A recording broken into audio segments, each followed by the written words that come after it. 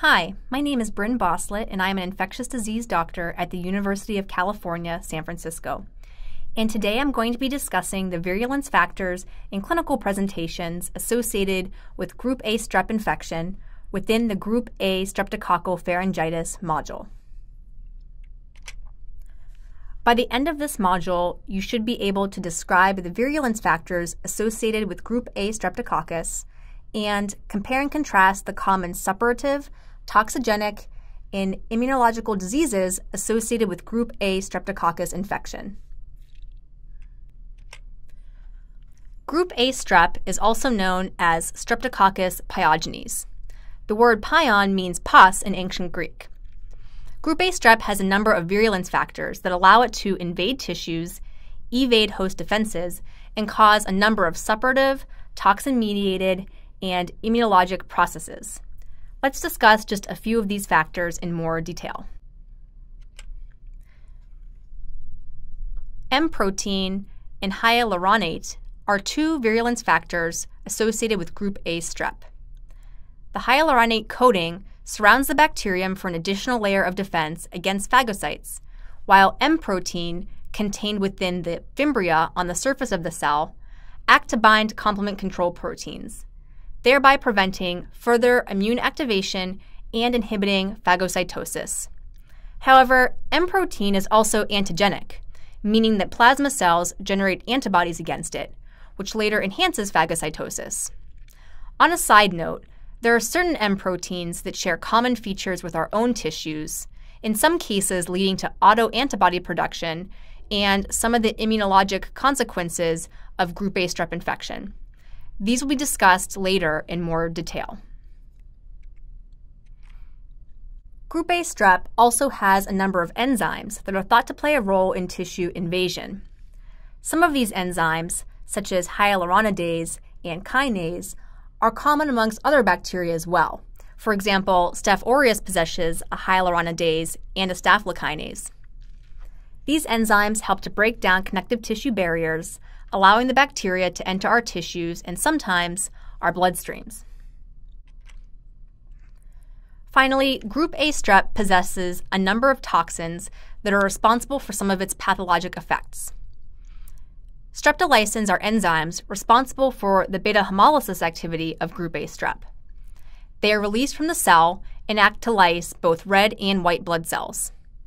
Streptolysin O is one such streptolysin. It stands for oxygen labile. This enzyme is inactivated in the presence of oxygen. Streptolysin O is antigenic, meaning that plasma cells will form anti-streptolysin O antibodies against it. These antibody levels, called ASO titers, can be checked in patients whom you suspect had a recent strep infection, although this test is not commonly done. Another type of toxin that strep produces is the pyrogenic exotoxin, which is linked to several clinical manifestations of streptococcal disease. One of the exotoxins, previously known as erythrogenic toxin, was so named for its association with scarlet fever, a reaction which occurs when these toxins have disseminated in the blood. We can see an example in this picture. Some strains of Group A strep produce pyrogenic exotoxins that act as superantigens. That is, they are capable of nonspecific mass activation of T cells. This can lead to an overwhelming inflammatory response known as strep toxic shock syndrome, resulting in circulatory collapse and death. Strep toxic shock syndrome typically occurs in conjunction with Group A strep suppurative infections, which we will discuss now. We are all familiar with some of the suppurative conditions caused by Group A strep, and most of us have experienced at least one of these infections in our past. Streptococcal pharyngitis, or strep throat in layman's terms, is Group A strep infection of the tonsils and posterior pharynx. The infection is typically associated with throat pain, fever, and swollen lymph nodes. Strep can also infect all layers of our skin and soft tissues. The most superficial type of skin infection, called erysipelas, is pictured here. It involves the epidermis only and causes an erythematous, well-demarcated, painful rash. Cellulitis is a somewhat deeper infection involving both the dermis and the subcutaneous tissues.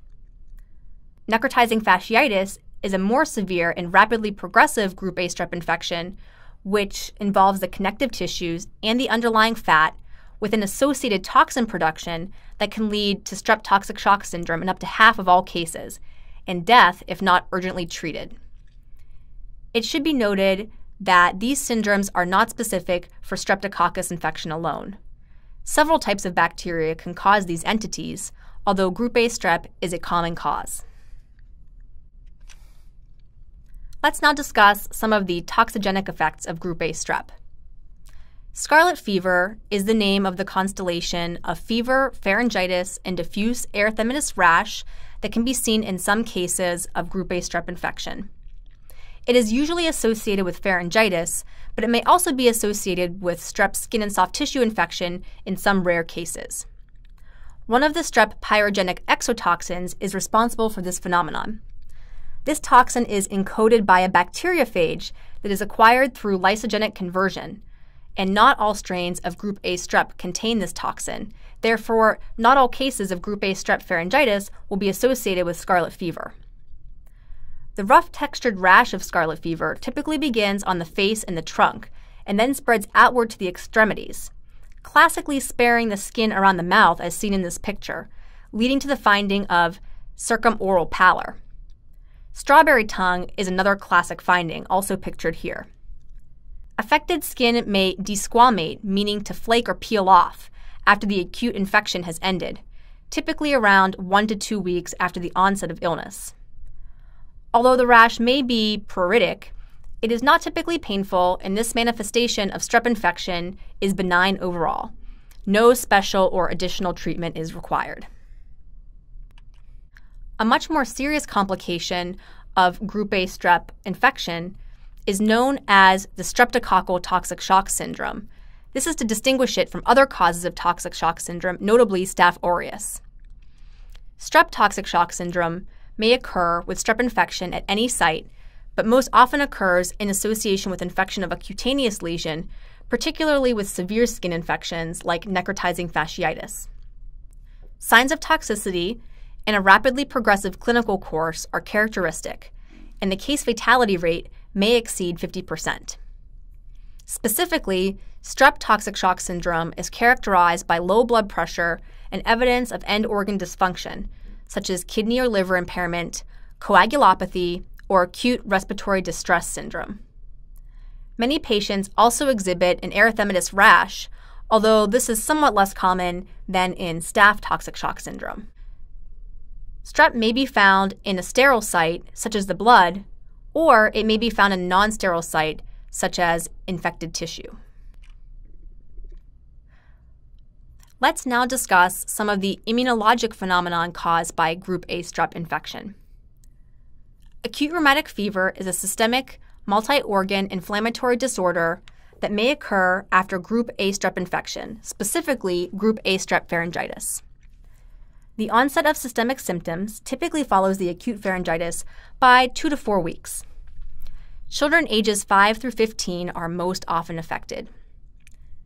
The exact mechanism of action remains a mystery, but the most widely accepted hypothesis is that anti-strep antibodies that are made to target strep M proteins instead bind to self-antigens located in connective tissues of many organs throughout the body. This causes a cross-reaction that has been compared to a type 2 hypersensitivity reaction. Commonly affected tissues include the heart, nervous system, skin, and joints. This condition is now relatively rare in the U.S., affecting about 1 in 100,000 patients with group A strep pharyngitis. This is both because of a decrease in the prevalence of the rheumatologic strains of group A strep in the United States and because of the frequency of antibiotic use in this country. However, in developing countries, acute rheumatic fever remains common, and in fact, it is one of the most common causes of chronic heart disease, referred to as rheumatic heart disease, in these countries. Rheumatic heart disease presents itself between 10 and 20 years after the initial group A strep infection. Here are a few more of the classic findings in acute rheumatic fever. Over half of all patients presenting with the disease will complain of joint pains, often starting in the wrists and ankles and later affecting the knees and elbows. Less commonly, subcutaneous nodules are found over bony prominences, and these are typically painless. You can see one example here near somebody's elbow. Patients may also complain of chest pain or shortness of breath. On exam, you might hear a pericardial friction rub or a new murmur. And if you could obtain a sample of myocardial tissue, you might see what is called an Aschoff body. These granulomatous nodules are found within all layers of the heart tissue in patients affected by rheumatic heart disease. They often contain multinucleated giant cells surrounding areas of fibrinoid necrosis, as seen here. Erythema marginatum describes the presence of non-tender, non-pruritic erythematous rings, often present on the extensor surfaces and the trunk of affected patients. This finding is relatively rare, however, and is present in only about 5% of patients affected by rheumatic fever. Finally, one finding that is not pictured here is Sydenham's chorea, also referred to as St. Vitus dance. St. Vitus is the patron saint of dancers. This is characterized by rapid, purposeless movements, muscle weakness, and personality changes occurring in up to 30% of cases of acute rheumatic fever. It usually occurs several months later than the other findings mentioned and is postulated to be secondary to autoantibody effects on the basal ganglia in the brain. The diagnosis of acute rheumatic fever relies upon this constellation of signs and symptoms as well as laboratory findings, and a set of criteria were first proposed by Dr. T. Duckett Jones in 1944, based on a case series of affected patients in the U.S. The Jones criteria have periodically been reviewed and revised by the American Heart Association and were last modified in 1992.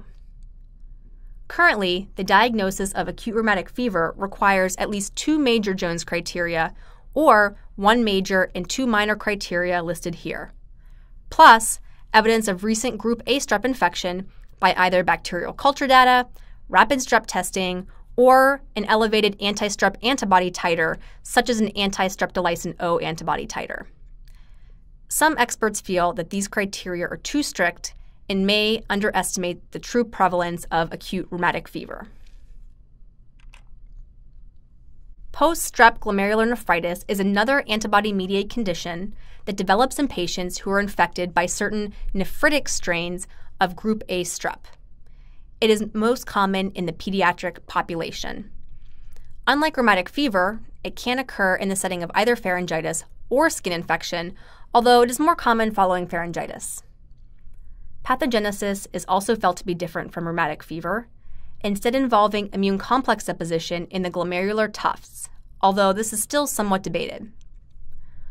Onset of symptoms typically occurs 1 to 2 weeks after acute strep infection, and occurrence does not appear to be reduced by administration of antibiotics.